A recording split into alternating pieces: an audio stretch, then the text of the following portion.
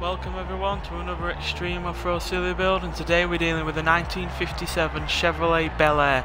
It has an 880 horsepower 7 litre V8 and it weighs 2,774 pounds. So there's a couple of issues I can see with this. One, it's still on 1957 suspension. Two, it was never meant for all-wheel drive. Plus it was also never meant to go off-road either, so yeah, this could be a bit problematic, or it could be very quick because it's not all that heavy either and it's got a fair bit of power. Anyway, let's see what happens.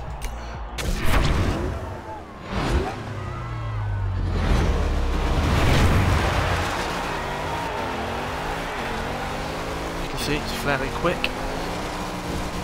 It's got the aerodynamics of a boat or a barge.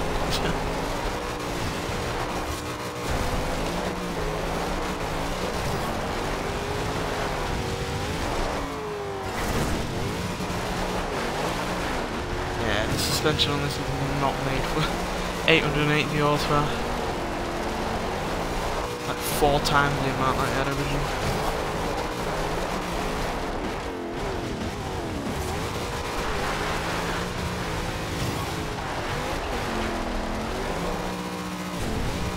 I have to say it's handling the jumpers alright.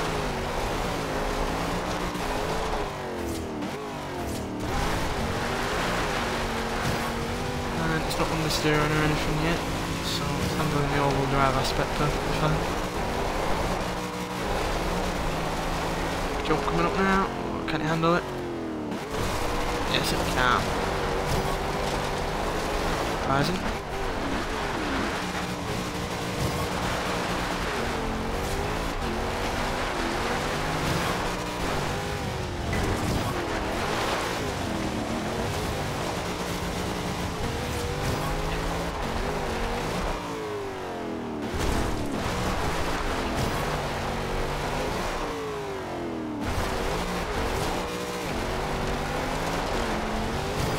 Behaving rather well, to be honest.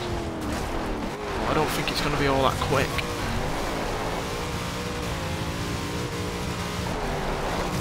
Certainly not in comparison to a couple of vehicles that we've had previously.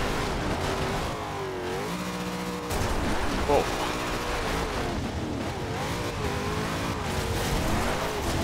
Damn it, missed that checkpoint. Trying to cut the corner far too much.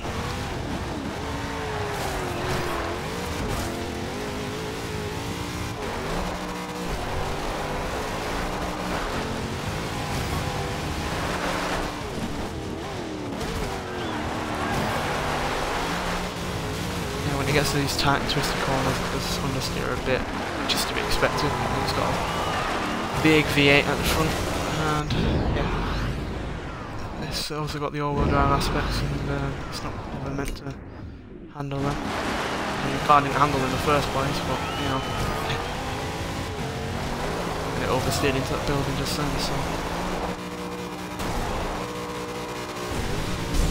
Oh, we're sub 230, so it's not the slowest we've had by any means. Pretty quick, better than I was expecting, so yeah. Not a bad car, especially for its age. I mean, it is 58 years old, so pretty good. Oh, there's a bit of a glitch with the bonnet there, that's probably because we crashed it. Anyway, thanks for watching, and I'll see you in the next one.